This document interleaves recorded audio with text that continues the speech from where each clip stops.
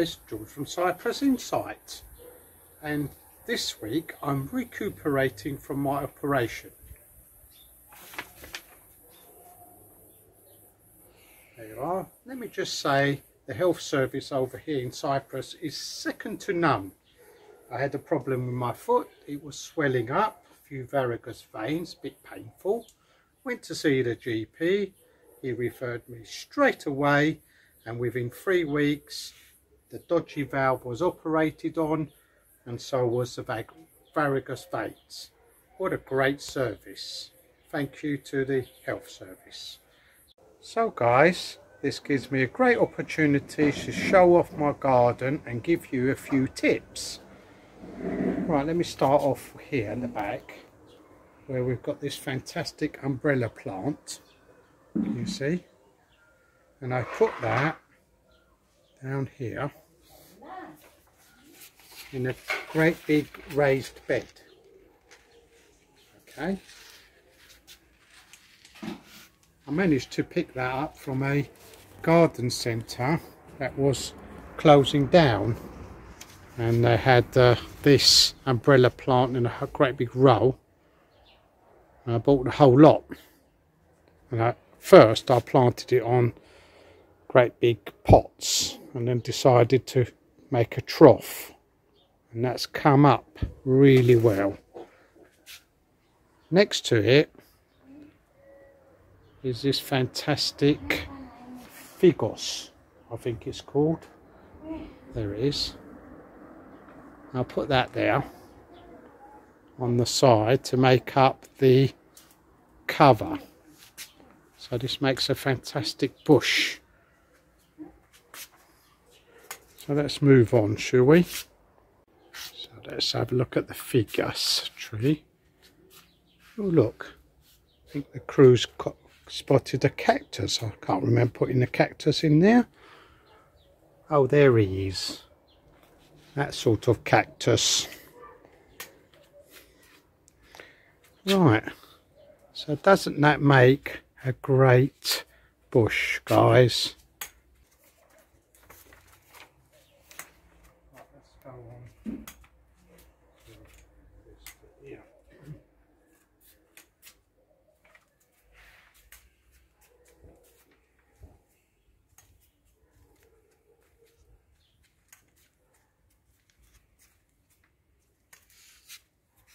Right guys, there's another figos tree. I've got this on a giant pot here with some lovely succulents. There they are, just coming out of the big pot. And I'll show you on the next one how I managed to keep these plants well watered. So recently I made these troughs up. Can you see them? Metal troughs. They were just about €35 each from one of the local fabricators. So what was happening, if you can see here on the concrete, it was getting discoloured due to these pots. So I fabricated these troughs, put the pots in the trough, and then filled them up with stones. Now when the water goes right to the bottom, there's a damp area at the bottom, so these plants will never dry out, especially in this heat. And I do know that you're not supposed to have roots in wet conditions, but it seems to be working really well.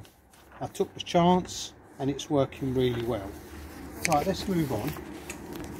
Right, let's go on to our next pot. So this is another giant pot. There it is. Okay. And here I used to have a conifer similar to that one in the corner.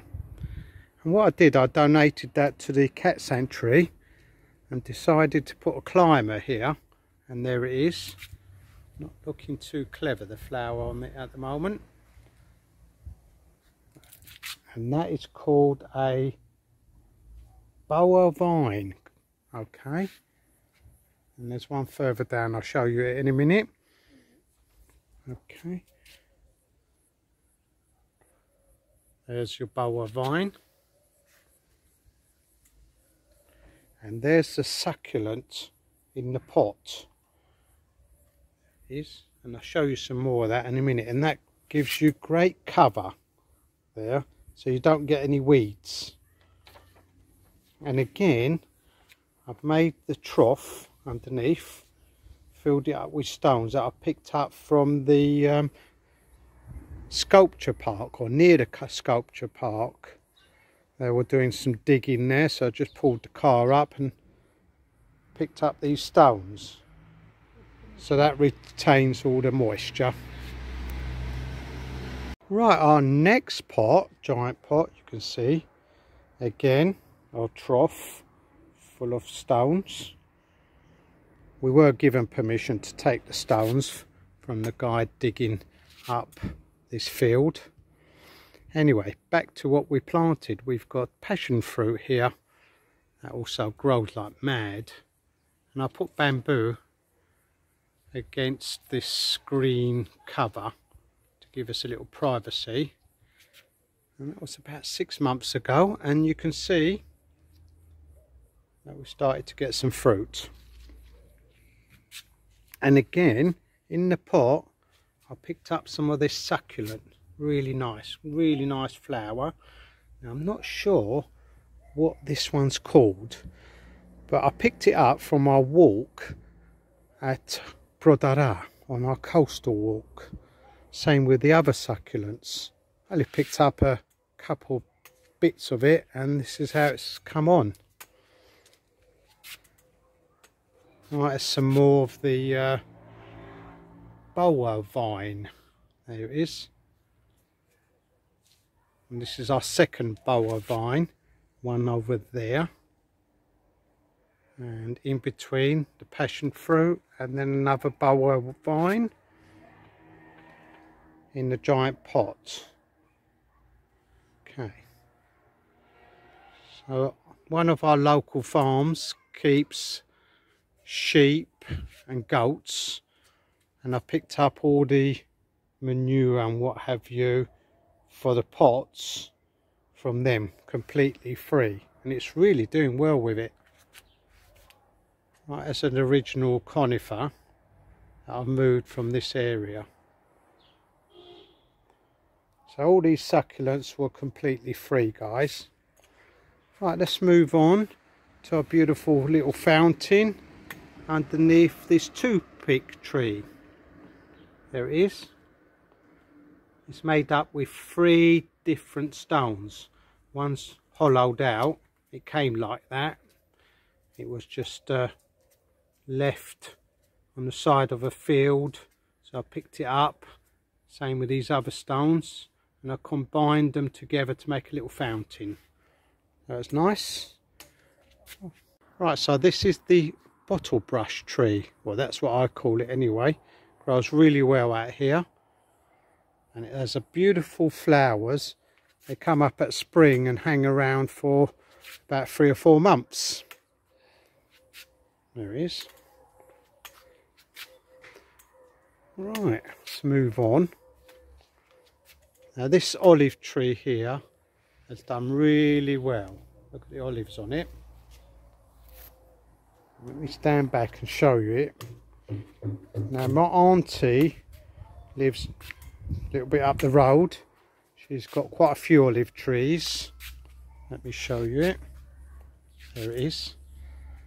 And she had 2 olive trees that were too close together, and I hired a JCB to take them out, and I replanted them here. They weren't doing very well for the first year, but they've come on leaps and bounds. There it is.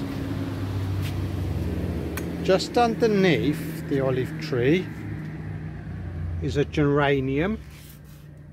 There it is. Very popular out here. And that's come on really well. That was a cutting from one of my neighbours. There's the olives. Now I'm not sure what this plant's called. It's got a little blue flower There it is. I don't think it's flowering at the moment, but it's doing really well. It's like a grass. It looks like a little cornflower when it's out.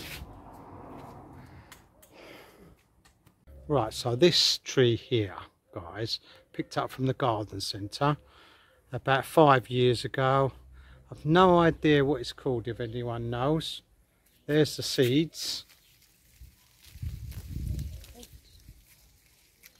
Alright, so there's your seed pods. And it's doing really well in between this ficus tree and this orange tree here. Now they are a little bit close together, I agree, but I've been trimming them back and giving them a little bit of space.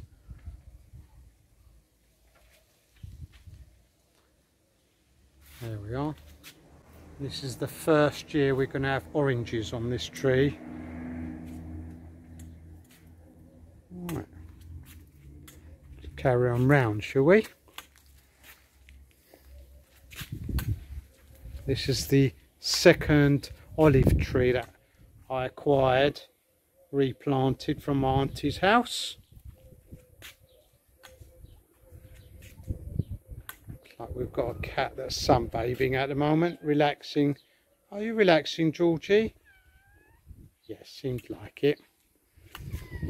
Right, we've got a different olive tree here. Picked that up from a garden centre quite a few years ago. It's doing really well. These olives are much bigger. Right, one of my neighbours round the corner and a friend of mine, he donated some rosemary. There it is. And that's doing really well underneath the olive tree. Again, gets rid of all the weeds, stops you having to weed everything. Alright, Georgie, there's Georgie.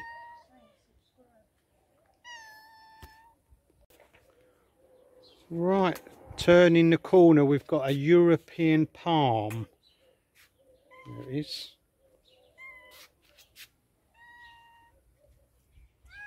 I've got that in a pot. It's basically when it gets a bit too big, I'll transplant it somewhere else. Moving round, a banana. There we are. We did get some bananas, but they didn't ripen up this year, so we're hoping next year more success.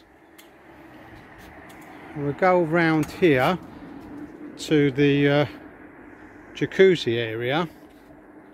What I decided to do is get some bamboo from just round the corner, and it's very evasive.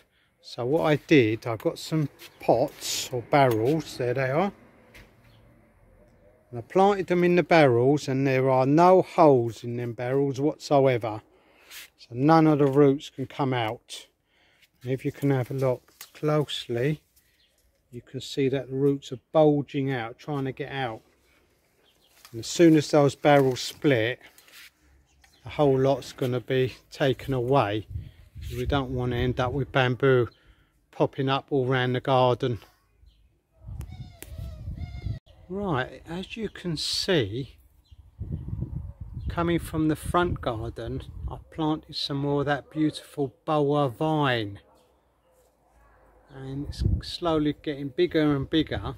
And so I've trained it to go up and around the balcony, you see?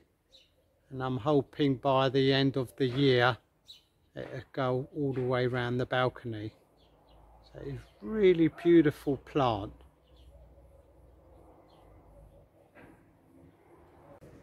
Right, all around the house, guys, here there's a little trough. There it is. And about 15 centimetres left all around the house to stop the house becoming damp, because most houses in Cyprus suffer from a bit of damp. And I decided when we did the concreting here, that the concrete touching the house is the reason for the damp. So I did that, made sure that the concrete on the garden didn't touch the house, and sure enough it does work. The house hasn't got any damp whatsoever. Anyway, back to the garden, and we've got some more succulent ground cover. Look at that. That was picked up from our coastal path walk. Right guys, in the car park area I wanted a bit of shade. I didn't really want to put up any sheets or anything like that, or any tarpaulin, so I decided to plant another passion fruit. So what I did, I run some wire. I'll show you. There it is, you can just about see it. So I've run quite a bit of wire from the wall to the other side where I planted the passion fruit, and within 2 years this is the result. And every couple of months I have to hack it back. So I'll show you where I planted the passion fruit.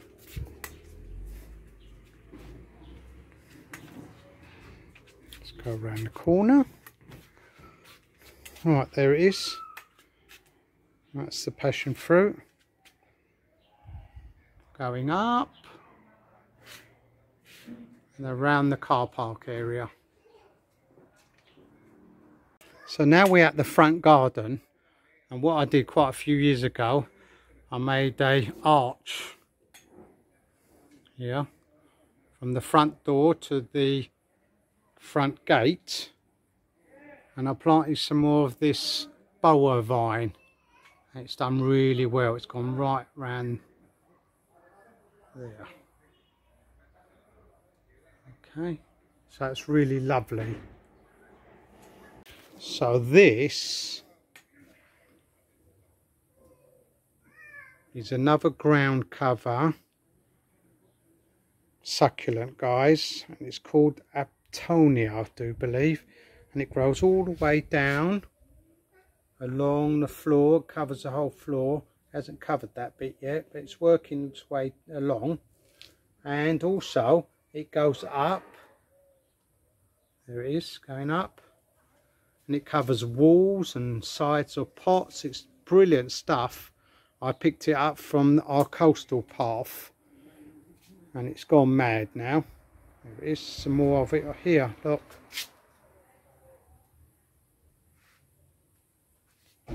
So that's a great plant if you don't want to weed your garden. Right, so we've got a lovely front garden, that area over there. But I won't go that way because I might trip there, see. And we're still recovering. Anyway, quite a few years ago I planted this rose bush, and it's done really well. There it is. That's really nice. And what I did last year at lockdown, a little bit bored, so I went and picked up some bamboo from round the corner. There it is, it was growing wild, and I made an arch out of bamboo. And there we go. And I trained the rose bush round it. Just going to show you the last project. Don't want to bore you guys. I've got a little raised bed here at the front, and when we were up in the mountains I picked up some lovely cones. There they are. And the ground cover around here wasn't doing very well because of the shade, so I filled this raised bed up with the cones, and that prevents the weeds from coming through, and it looks really nice. There you go. Right, here at the front, guys, is a lemon tree. I have sprayed it recently. The leaves are not looking that clever on some of it, but the top's doing really well. Can you see how many lemons on there?